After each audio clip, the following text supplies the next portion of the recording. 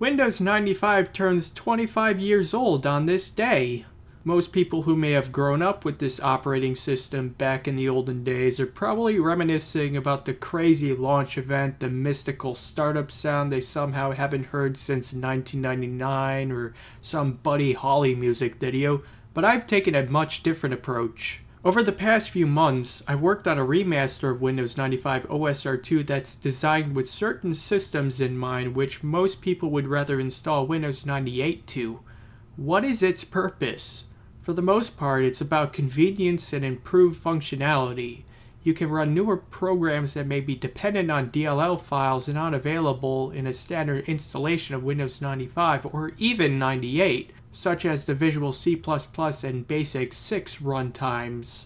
Windows 95D Lite is a successor to the highly experimental Windows 95D, doing away with gradient title bars while more tightly integrating many essential updates so as to have the operating system install almost as seamlessly as a vanilla Windows 95 installation. The installation CD is now bootable, saving you the trouble of creating a boot floppy outright and cutting the time it takes to reach the setup program. Very useful for computers made in 1996 and onward.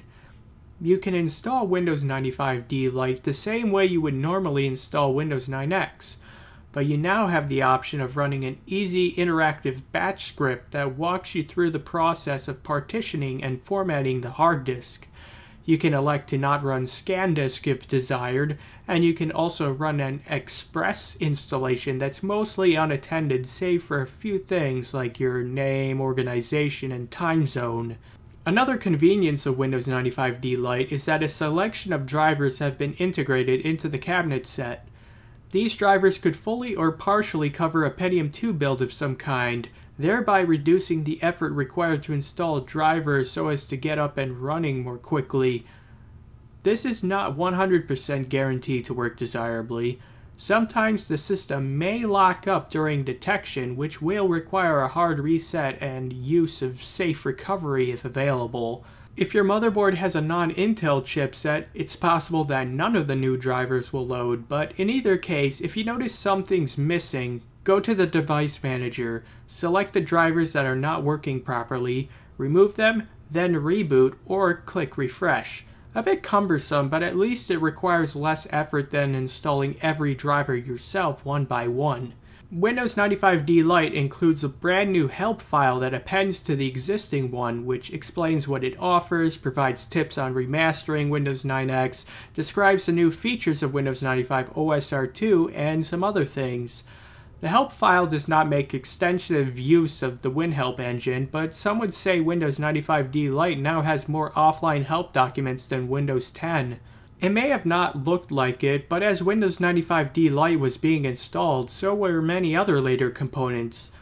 One of them that's worth noting is DirectX 7.0a, which completely replaces version 2.0a found in OSR2. You can use the diagnostic tool DXDiag to ensure your hardware works with DirectX's hardware acceleration features as well as the AGP bus. AGP support is courtesy of the extended USB supplement from Lone Crusader and Arlo. Windows 95D Lite does not fear MS-DOS as the original Windows 95 did. A number of worthwhile programs from previous versions of MS-DOS are automatically installed. They shouldn't take up that much space for the hard disk I assume you'll use. Windows 95's 32-bit capabilities and heavy backwards compatibility were always meant to go together. The Windows 95D Lite CD-ROM also includes a number of additional things that can be installed at your option. Two of them are Microsoft Plus components, being Space Cadet Pinball and a wide selection of desktop themes.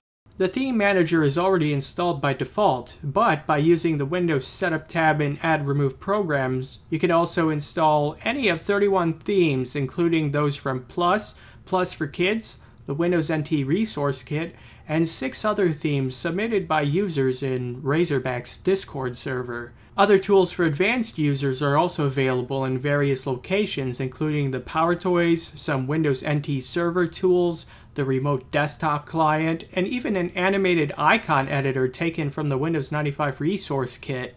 This whole time, Windows 95D Lite has been running on a 2.4 GHz Celeron with an 845 chipset. It should have run into a protection error or some other hazard already, but thanks to the integrated fast CPU fix, also from Lone Crusader and Arlo, Windows 95D Lite is ready to competently run 3D games from 2002. Imagine that. Windows 95D Lite is not without its shortcomings, of course. For one, USB support is very minimal, as device drivers have to be specifically written for Windows 95, and even a generic mouse will not work natively. About all you can use is a generic mass storage device such as a USB flash drive. Furthermore, you won't get SSE optimizations, and a number of programs more dependent on Windows 98 may not work at all under Windows 95. A project codenamed Red Toast aims to address these shortcomings when development begins on that later on. Using Windows 98 2nd Edition as a base, it would get rid of Internet Explorer, bring back the Windows 95 shell, and integrate many other useful things on a similar scale to Windows 95D Lite. In the meantime, I hope this remaster of Windows 95 will encourage use on faster systems, as Windows 95 is actually a great option for a Pentium 2 build.